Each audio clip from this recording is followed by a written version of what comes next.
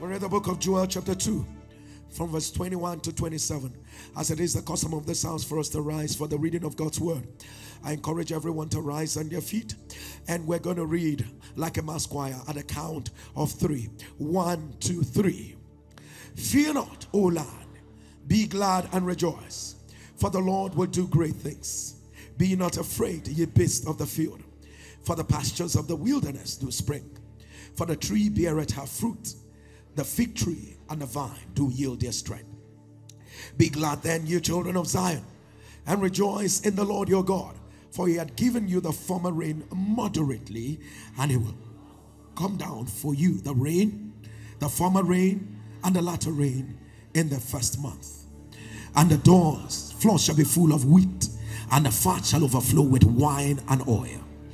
And I will restore to you the years that the locusts had eaten, the cankerworm and the caterpillar and the palmer worm, my great army which I sent among you. And ye shall eat in plenty and be satisfied, and praise the name of the Lord your God, that had dealt wondrously with you. And my people shall never be ashamed. And ye shall know that I am in the midst of Israel, and that I am the Lord your God, and none else. And my people shall never be ashamed. Please lift up your right hand. Thunder and Jerry will never be ashamed. I need you to scream it loud and say, and Jerry will never be ashamed. Our Father, we ask in the next few minutes that you make your word and your will known unto us. Father, let there be none of any man. And let there be all of you, Father. I do what only you can do. And Father, oh God, bring us to the place of restoration, that our lives will never remain the same again. Let a lover of the Lord thunder a louder amen. Lift up your right hand and declare, say, I love the word of God. Say, it is my evidence. It is my reality. Say, as I hear, as I speak the word of God, mighty changes are occurring in my life. Let your amen thunder. Whatever they locked with key, that should be open. At the sound of your amen, I command, let wicked padlocks be broken.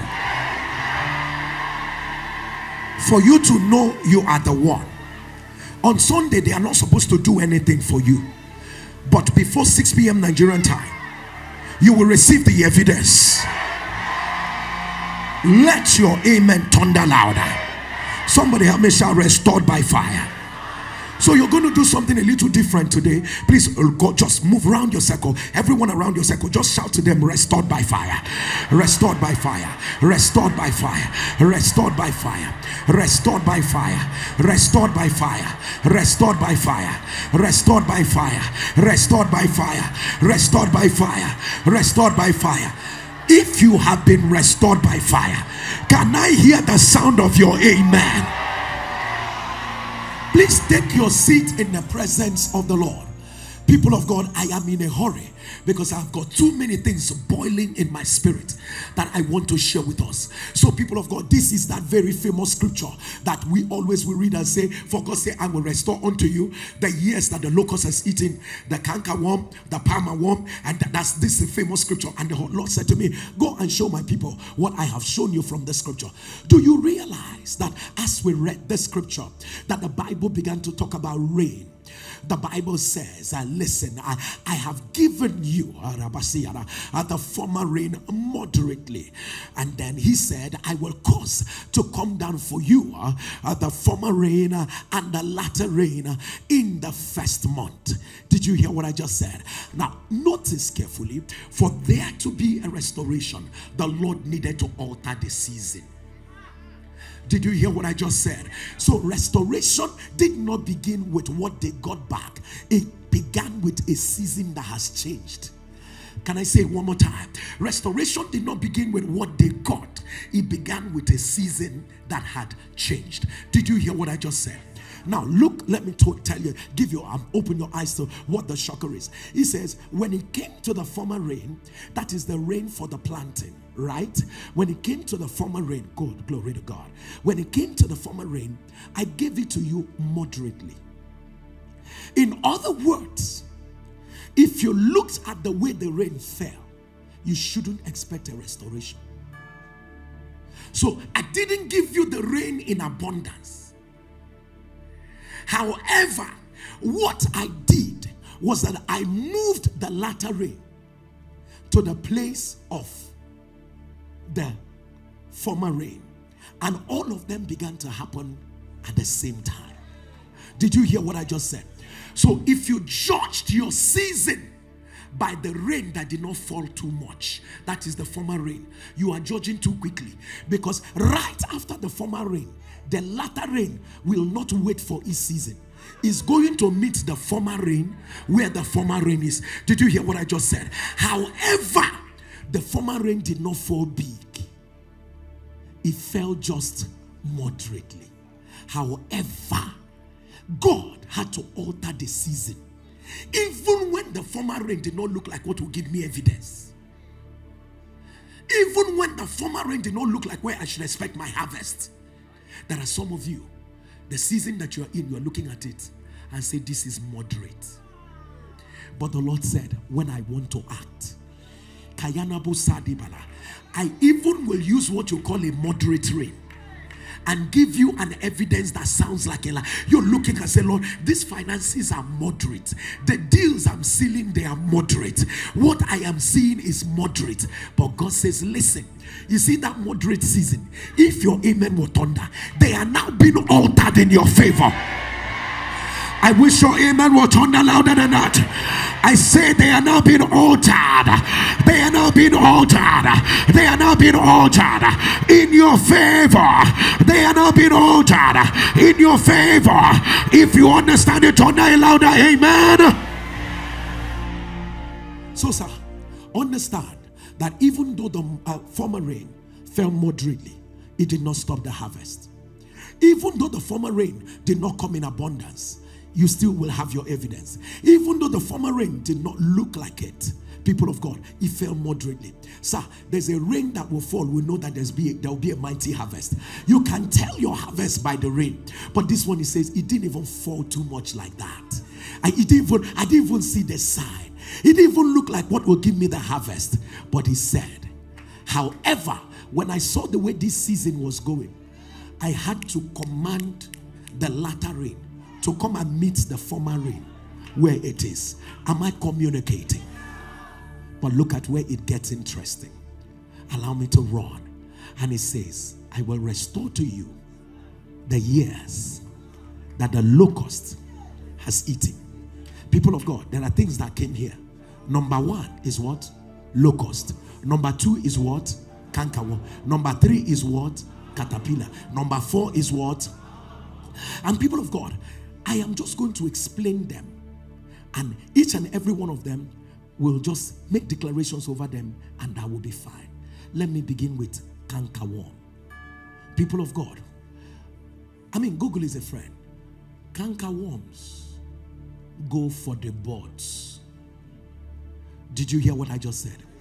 So, sir, they go for the buds. So you can't tell that it will be a harvest because it was cut short before it became one. So, sir, when we pray for restoration, we're not just praying about what you knew you lost. We are praying about the things that you lost, you never knew was an egg. I don't know whether you're getting what I'm saying. So, sir, the cankerworm goes for the buds. Somebody looked at you and wanted to favor you. You did not even know because they did not tell you. But somehow, after a while, you left their hearts.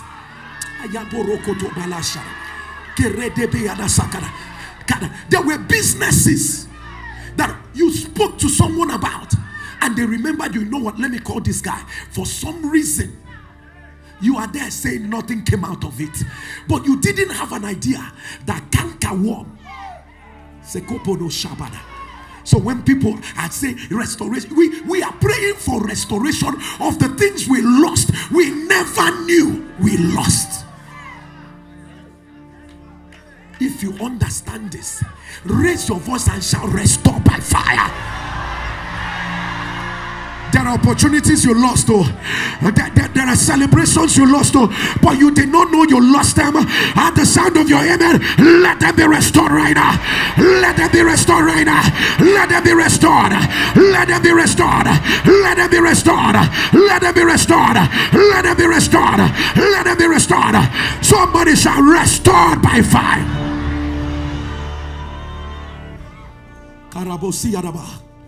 When they come, they come when things are just starting up.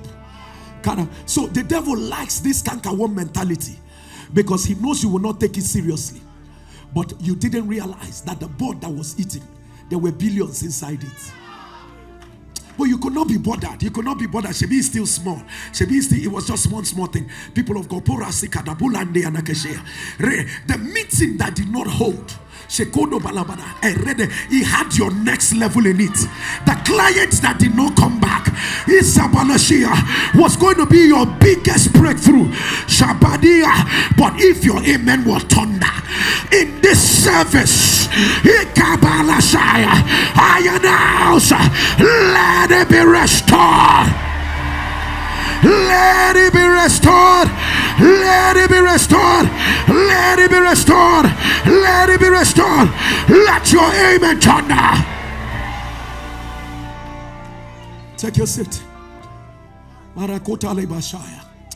wish I can stay on this matter, because this is where a lot of people are. You're not concerned. Oh my goodness. Who knows where you would have been if we dealt with the cankerworms? When your good news was starting, something went wrong. Shabbadia. People of God, I moved to the next one. The palmer worm. You know the palmer worms? They go for fruits. Palmer worms are experts in eating fruits. So when it has become ripe, when you are saying, God, this is the season I have prayed for, you see it coming. You're celebrating. Relationship you've been praying for automatically shows up. From nowhere. Agent of hell. From nowhere. This is something you have desired and said, Lord, this is the life I want. This is the kind of, from nowhere, palmer worm comes to touch your fruit. Kaparadia. If I'm talking to you, raise your voice and shout fire.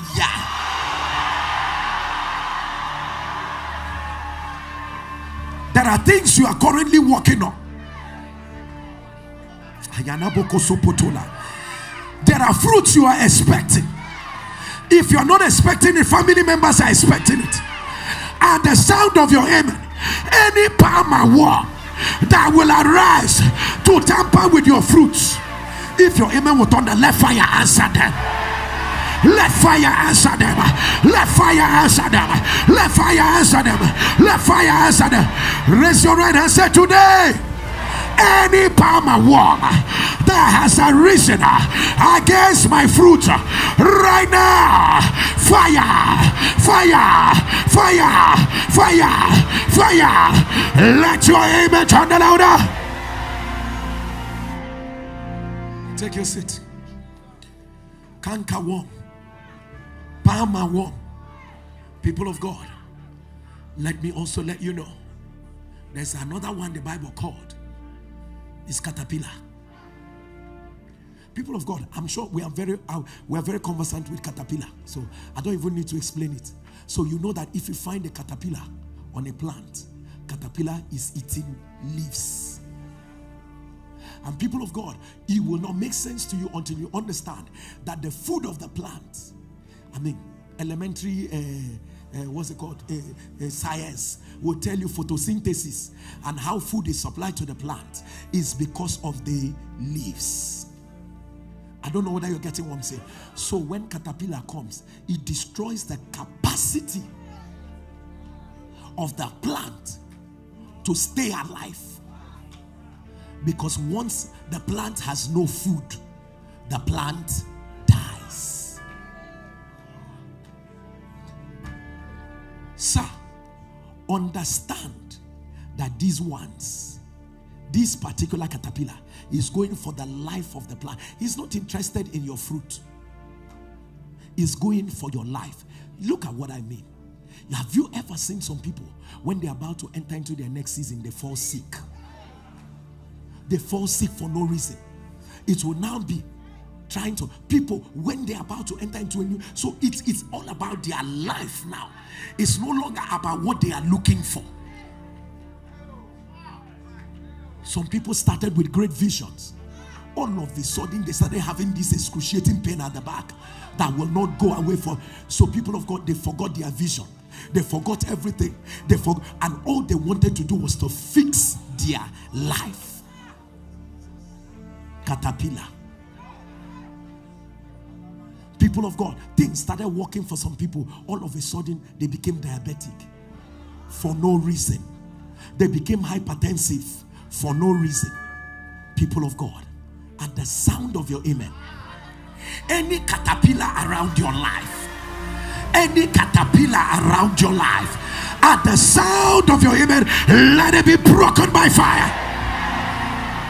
Lift up your right hand, shout caterpillar, shout fire, shout caterpillar, shout fire, shout caterpillar, shout fire. Let your amen sound louder. Take your seat. People of God, the other one that was spoken about was the locust. People of God, this one does not go for fruits, does not go for leaves, does not go for plants and other. It goes for everything. It goes for everything. And people of God, they don't come alone. A locust invasion, if you have ever seen a locust invasion, you know, some of you were born in the city. If you have seen a locust invasion, you find out that when they come, they don't come. And people of God, if locust invades a farm, in 5 minutes, everything that is green there disappears. Am I talking to someone? People of God, there were things that started. They just stopped. You are not seeing the fruits. You are not seeing the leaves. You are not seeing this one. You are not seeing the...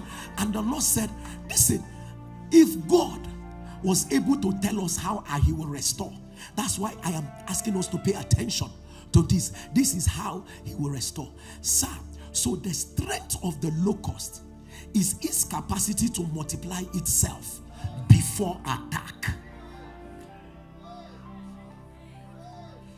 I wish I can offload on this thing that I'm saying. People of God, listen. The strength of the locust is that it multiplies itself before attack. So all of a sudden, the negativity is growing. All of a sudden, it is increasing. All of a sudden, you're telling yourself, this thing used to happen once in a while.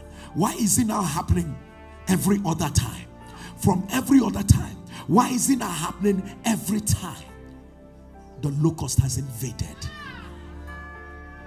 The only person that has ever suffered from cancer is my great-grandmother. Why is my sister suffering it now? Sir, it likes to multiply itself.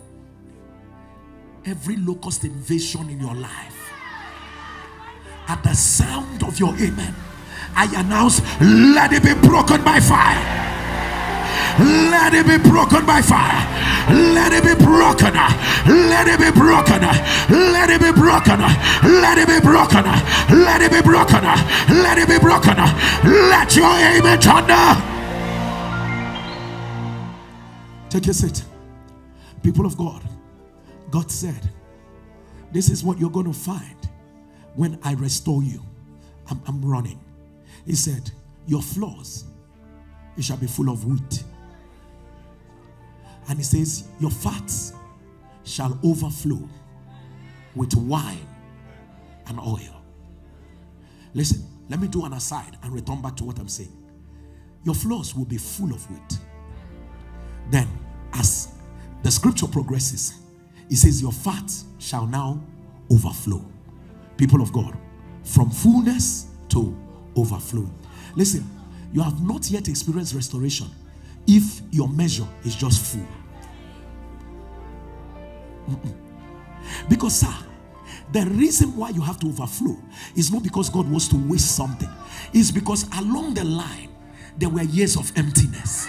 So if you bring back those years of emptiness, what you should be enjoying now is overflow. Did you hear what I just said? In case you think that there was no empty time, go and ask your mother, ask your father. They will tell you what they suffered. So in restoration, there's what is called in one of the services, I'm going to tell you the patterns of restoration. There's what is called generational restoration. So this is going back to time. I don't know whether you're getting what your grandfather lost, what your mother lost, what anybody connected to you lost. At the sound of your amen, it will be restored to you. I wish your amen will turn louder. Take your seat. Let me say this. Please put this in one corner of your mind. In the season of restoration, make sure there is wheat. Make sure there is wine. Make sure there is oil. Let me put it differently. Every wheat becomes bread because they make bread from wheat. So in the season of restoration, or a man who is positioning himself for restoration, make sure there is bread. Continue to feed on the word. Make sure there is wine. Don't let the devil steal your joy.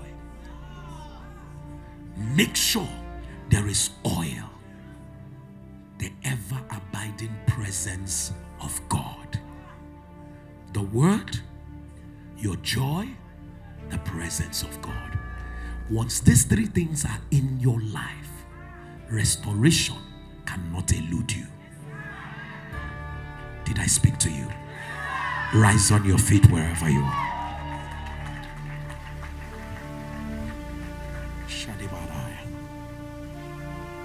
Would you lift up your communion before the Lord? We pray over every liquid you have. It ceases to be ordinary. We pray over every substance you have. It ceases to be ordinary. They become the very flesh and the blood of Jesus. See, as you eat of it today, whatever that is missing in your life has been found. Even if there were things that the cankerworm bought that he had eaten, they are being restored now. Listen, as you eat of the flesh of Jesus and drink of his blood, anything not working well in your body is fixed right now. See, communion services are so powerful. As you eat of the flesh of Jesus, any organ that is failing in your body, let it jump back to life. As you eat of the flesh of Jesus and drink of his blood, whatever that you thought you lost is being restored right now. As you eat of the flesh of Jesus and drink of his blood, a new season is opened over your life. The best of your years just began right now. Eat of the flesh of Jesus and drink of the blood of the new covenant.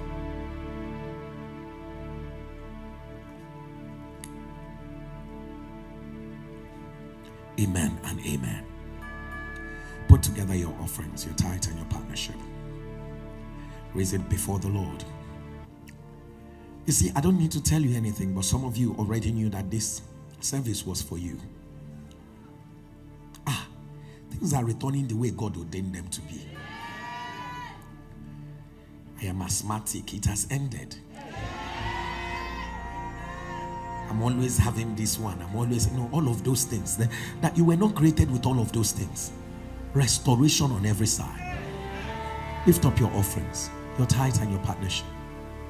God of restoration, Some people have given seeds today, not just offering, because this restoration is where they are in destiny. Make good your word. Lord, in less than 7 days, let there be a massive shout of joy out of their different homes. I decree it is done. I decree it is done. Nothing missing and nothing broken. In Jesus' name we pray.